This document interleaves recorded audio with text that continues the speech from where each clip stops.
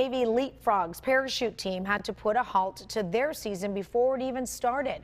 Our Tabitha Lipkin has arranged a story with the team, and as the pandemic changed, so did the story.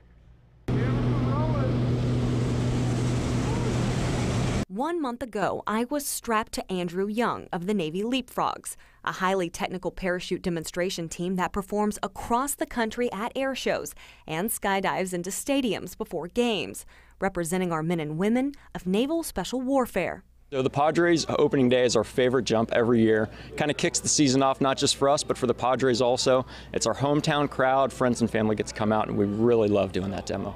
The plan included my jump that you see here with the team on March 9th, highlighted by the run-through jump before Padres Opening Day on March 26th. Do you have a favorite jump? I would have to say my first Padres game. Yeah, I'm from San Diego, so flying into Padres with the beautiful stadium and the crowd below and friends and family, that was a very memorable experience. But things change, and the 12-member team are now stepping up for their community in a big way, representing the Navy during the COVID-19 pandemic by giving back and giving blood here at the San Diego Blood Bank. Did you ever think that you'd be doing something like this during a show season? No, I did not.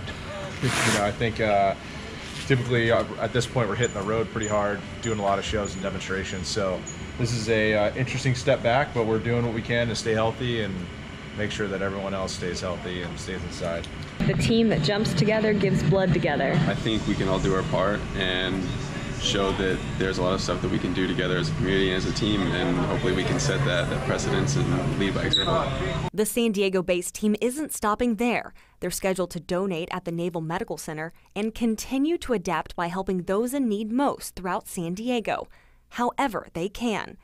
The team isn't sure when their season will start, but in the meantime, the Navy Leapfrogs want to lead by example and encourage others to look for ways to help in their communities, flattening the curve and getting through this pandemic together.